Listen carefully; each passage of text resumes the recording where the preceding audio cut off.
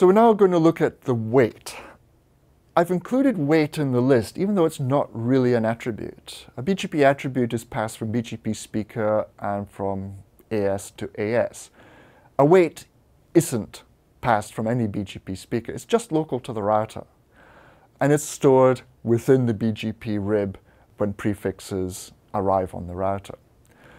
So I like to see weight as a local preference that only applies to the router. And indeed, it overrides the local preference, as we'll see later. Highest weight wins. Easy to remember, I think. A little bit like local preference, highest local preference wins. It can be applied in a number of ways. We can apply weight to all routes from a neighbor. So you can apply weight directly on the neighbor peering. It can be applied to routes based on a filter as well. And it can be applied within the policy language that Cisco IOS and other vendors implement also. So when would we actually use weight? Well, we've got a couple of examples here which have been used and are used on networks on the internet today. The first example is to help deploy RPF. RPF is reverse path forwarding. It's a common check used to catch spoofed source addresses coming from adjacent networks in the internet today. So if we refer to the diagram, if we want to deploy RPF in this case, and this is an example of an autonomous system that has got two links to a neighboring AS. If we want to deploy RPF on this, then we need to use the weight, otherwise we end up with severe problems with connectivity. So let's look at the diagram. The link from AS1 to AS4, from router B to router C is the primary link. We also have a backup link from router A to router C. And what we want to do is have all the traffic go from AS1 to AS4 over the B to C link. So what we do, as we've learned when we looked at the local pref attribute, is set high local preference on it. So I think that should be quite clear. High local pref, make it 200. Outbound traffic from AS1 to AS4 goes from router B to router C. We have the backup link from router A to router C, so if the primary path fails, then traffic will use the AC link. What now if we want to implement RPF?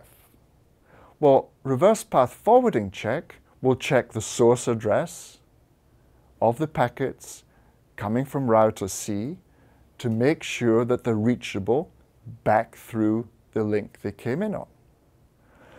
So if we turn on RPF on router A on the link to router C, what would happen in the scenario we've set up here? Well, AS1, we've set local pref 200 on the path B to C. So all prefixes from AS4 as seen in AS1 have local pref 200, including those on router A. So when router A does the RPF check, a legitimate packet comes in from AS4. The source address is AS4 address space. What's the best path? Well, the best path has local preference 200 from router B, not back on the direct link to router C. So the RPF check will cause router A to drop that packet, even though it is valid. This is bad.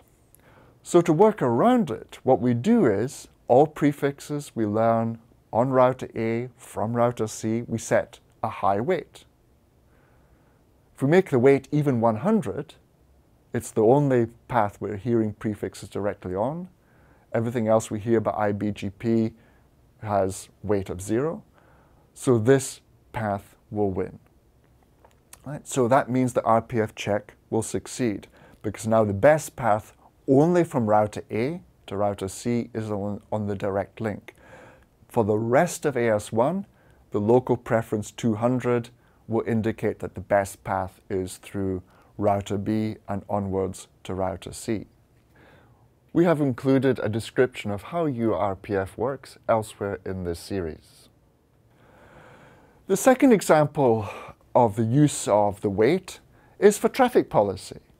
Many operators use this if they're trying to give specific paths for specific end users or end user customers of theirs.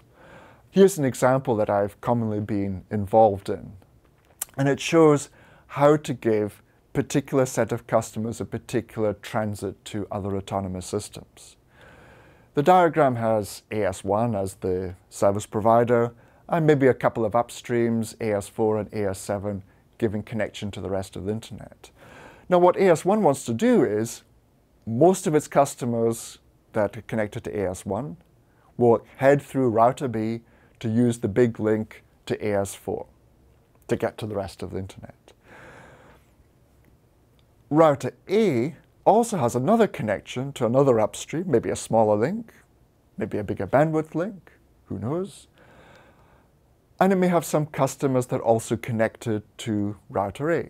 They could be a particular class of customers, they could be transit customers, again, whatever the operator has decided.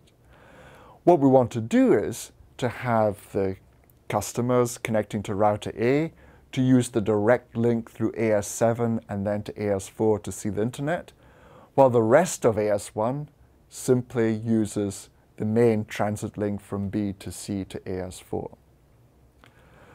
Now, if we want the whole of AS1 to use the main transit link, we set local preference 200 on everything we hear from router C. The problem with this is that router A then sees the best path through router B, so any of the customers connected to router A would see best path to B, even though they have an external link to AS7 and then on to AS4.